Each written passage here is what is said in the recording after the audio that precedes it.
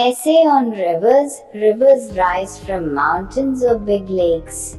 Flowing through the mountains, rocks, plateau, and plain lands, they fall into the sea or some water river.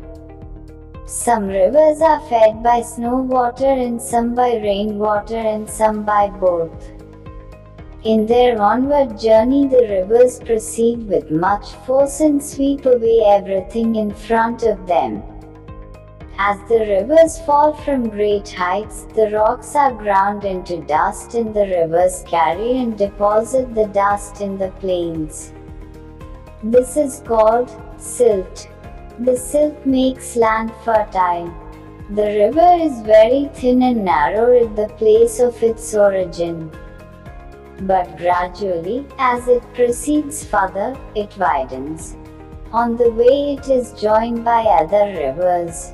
Sometimes, a river branches off into 2 or 3 currents. These are called tributaries of the river.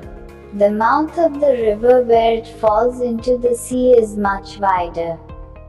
Rivers are of great use to us. They provide water for drinking and other purposes. River bath is very good for health. It refreshes our body and mind. Transport by water is cheap and, therefore, a good deal of inland trade is done by water. Towns on the banks of big rivers are prosperous because of this. Boats carrying goods of merchandise sail up and down the rivers and carry goods to big towns for sale. Thus, the rivers help trade, industry and agriculture. They also help industry in another way. At some places there are big waterfalls in a river. The falls can be used to generate electricity, which is called hydroelectric power. This power is arrested and utilized for lighting towns.